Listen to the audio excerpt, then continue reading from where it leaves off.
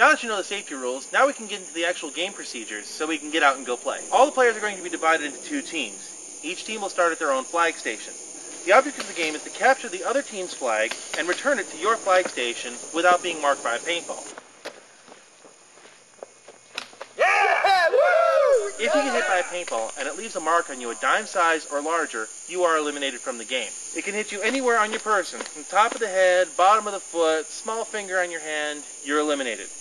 If it hits any of the equipment that you're carrying, like your paintball marker, you are eliminated from the game. If you're hit by your own teammate, that counts. You're still eliminated.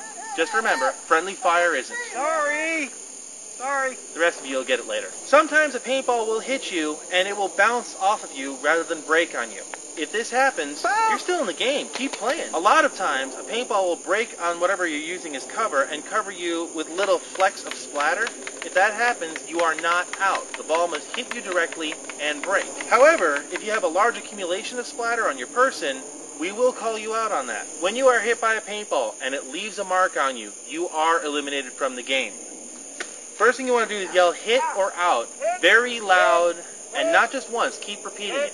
Keep in mind you're wearing a face mask and you've got this big piece of plastic in front of your face, so it's going to be a lot harder to hear you than during normal speech. The next thing you want to do is wave your paintball marker in the air to signify to everybody that you are eliminated. They can see better than they can hear. Make sure they see you. Once they stop shooting in your general direction, take out your barrel blocking device, put it in the end of the paintball marker. This signifies you are eliminated. Put your paintball marker over your head and proceed off the field. Sometimes you might get shot more than once on your way off the field. That happens. There's not really a lot that we can do about that. The best thing you can do is keep the paintball marker over your head to signify your elimination and keep on yelling that you are hit or out. And move quickly off the field. Most of the games that we play here are capture the flag. If you capture the flag and you are carrying it, it must remain out in the open at all times. You may not hide it or ball it up or roll it up or stick it in your pants or stick it down in a pocket or something like that. It has to be visible. If you are marked while you are carrying the flag, you must stand still and hold the flag until another player or the judge can take the flag from you. Now this doesn't mean that you have to stand there and take paintballs for your team. You are allowed to go to the side and get out of the line of fire if that's what you need to do. You may move a reasonable distance away from where you got shot, but you can't go forward and you can't go backward. Once the flag has been taken from you, put the barrel plug in the end of the paintball marker and exit the field quietly. You are not allowed to move your own flag. If you touch your own flag, you will be eliminated. Wherever the flag is where you have to defend it from. So, if the other team captures your flag and their flag runner gets shot, wherever that flag runner was is now where you're defending the flag from. Sometimes when you're wearing the mask and such, everything from about here up disappears, just because you can't see it because the mask blocks your view. If you get hit someplace where you can't feel it, you can call for a paint check on yourself. How you do that is just yell very loud, paint check. A referee will come over and they will determine whether you are in or out of the game.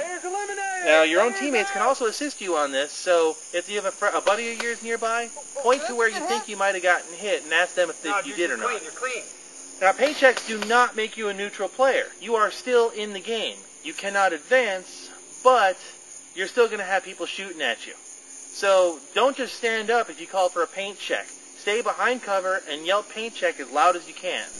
Paint checks are only intended to be called on yourself, not on opponents.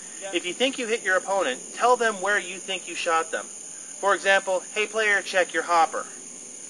This way, they have a chance to check themselves.